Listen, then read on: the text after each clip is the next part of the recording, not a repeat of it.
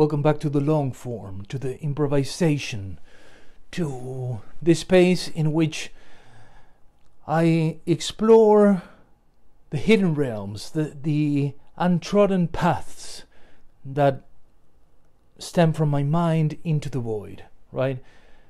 There's going to be moments of silence. This is not going to be edited like this, so you don't waste a single moment of your life. No. We need space. We need time for the creative brain to flourish.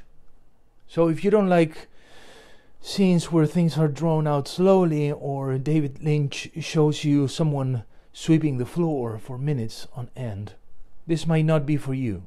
But perhaps if I edit like this, you will stay. Now,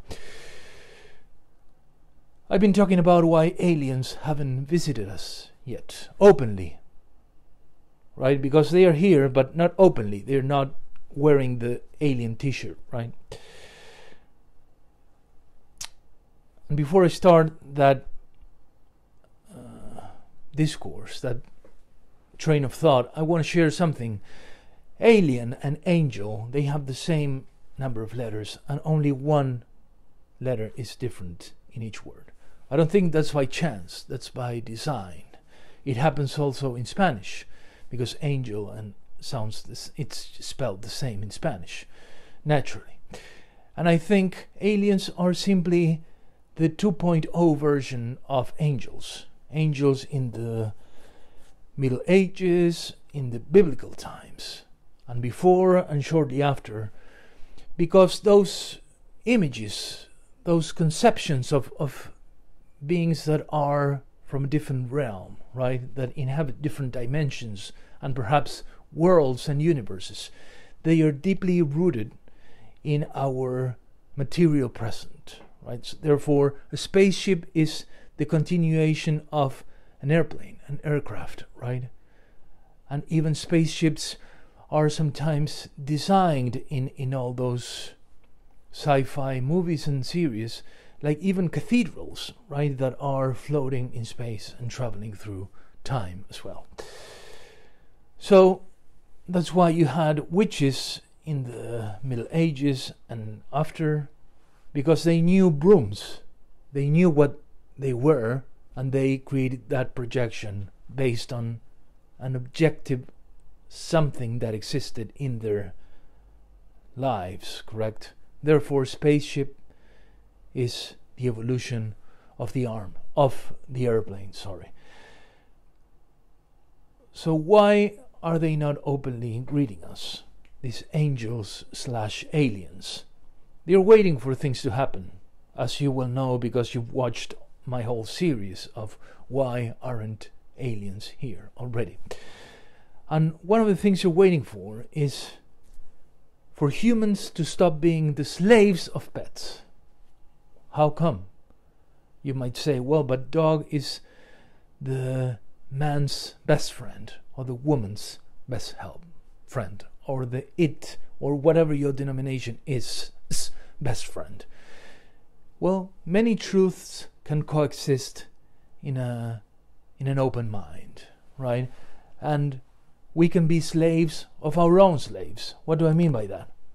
We walk them and we have to pick up their excrement. They don't pick up our shit when we go to the bathroom.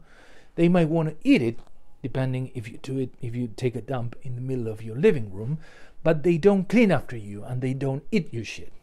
Unless you train them, which they might do, of course. But when you walk them out, and I hope you do, you pick up their shit. And I hope you do that as well. Otherwise, you should dwell in the 10th circle of hell.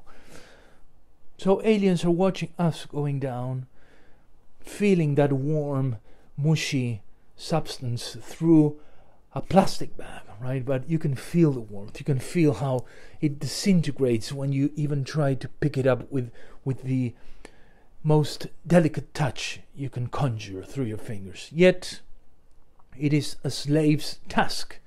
And there the dog goes and just dumps and throws shit everywhere, and you go back and you pick it up.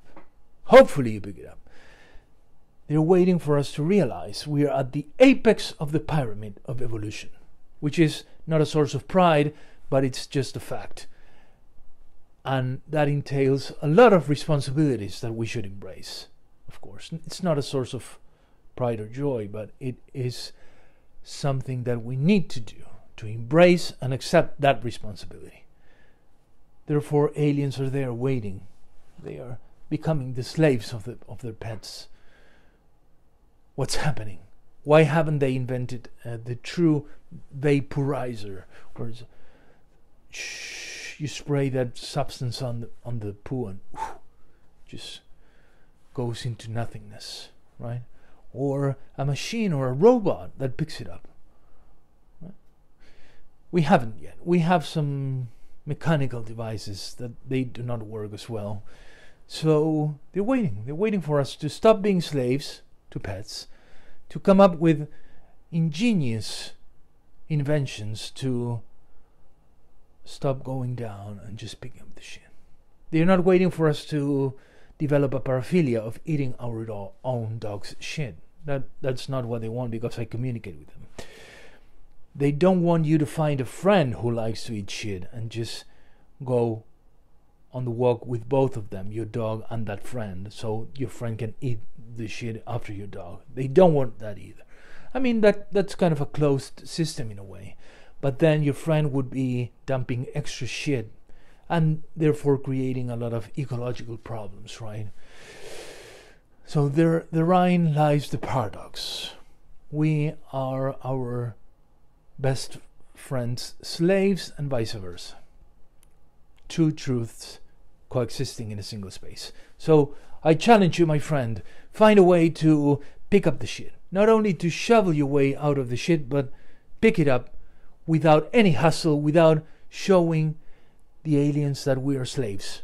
We are embracing the apex of the evolutionary spot at the top of the pyramid, and we can slowly dissolve the veils that separate us from all those extra dimensions that are here. They are here because the Rabbi Menachem once said, I think somewhere in the 18th or 19th century, that if we humans didn't have all the veils that separate us from every creature that is around us right now, we wouldn't be able to see 1 foot away from us because of all the beings that are populating this space.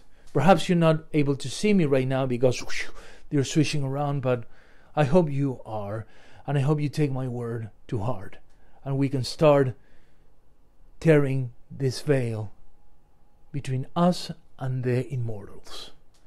I'll see you very soon.